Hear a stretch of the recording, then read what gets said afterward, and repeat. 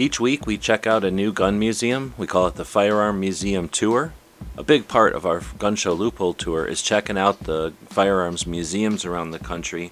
And we know that they're all interested in getting more visitors and more awareness. So we're going to help by featuring a new museum each week. And this week, let's take a look at the John M. Browning Museum in Ogden, Utah. This is one of the coolest museums because of what it focuses on, and that's the man himself, John Browning, and his inventions. What's unique about it is it's in the town where he was born and where he did all his work and where he lived. So we're taking a look at the museum, which is in the railroad station.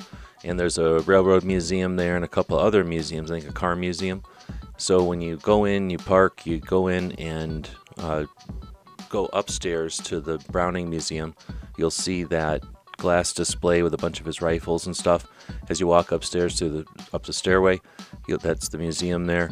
It's a bunch of displays. It's fairly dark. They're older firearms, so they have to keep them dark.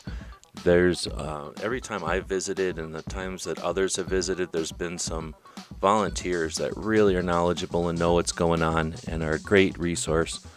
So if they're able and they're willing, have them give you a tour through the stuff. But you get a lot of interesting stuff from Browning.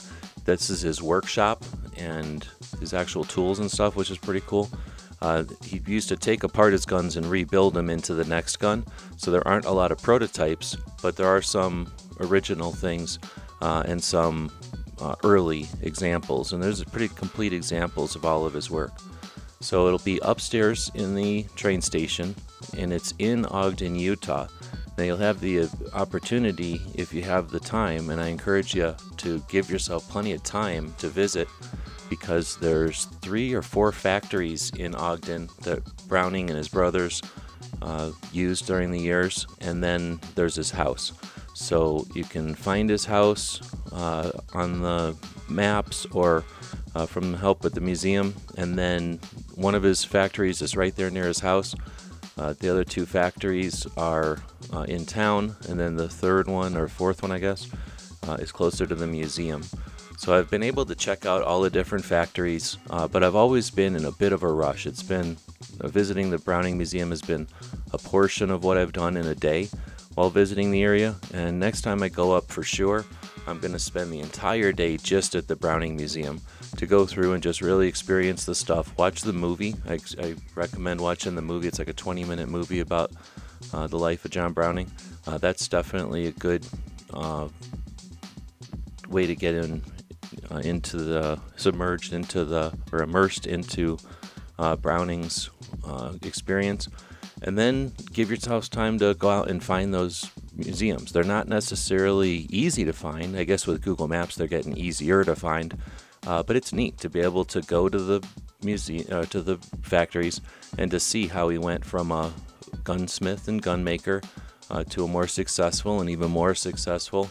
And then, by the time he had built the 1911 and the machine guns, he was pretty established.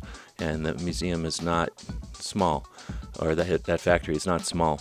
So it's a cool museum. It's in just north of Salt Lake City. So there's lots of stuff to do in Salt Lake City. There's some great gun shops down there, and some surplus stores. There's other things to do. There's some ranges down there, and I haven't spent too much time going north from here, but I've heard there's things to do north from here as well. So if you're familiar with Browning, I'm sure you've got stuff to add. Leave it in the comments wherever you happen to see this video. If it's on gunstreamer.com, a great video hosting platform that's Pro 2A, or guntube.org, another Pro 2A video hosting platform that offers live streaming. So if you're doing live conversations online, GunTube's a great source. But if you've been to the museum, leave us some comments on these wherever you happen to see the video. Let's get a conversation started about Browning and his museum. His father has a museum in Illinois, much smaller, but also interesting. I was able to see both of these museums when I went up to the Gun Rights Policy Conference in 2018 in Chicago. So leaving from Tucson, I went to the Jonathan Browning, I don't know what his middle name is, in Nauvoo, Illinois.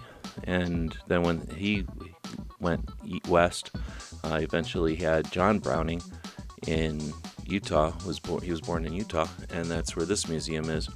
So it's a pretty cool museum, and not the most guns you're ever going to see, but an authentic museum in the location. Being able to see his factories is even a bigger treat. So leave us some comments if you've been there. If you're planning to attend, we'll give you as much heads up and tips as we can.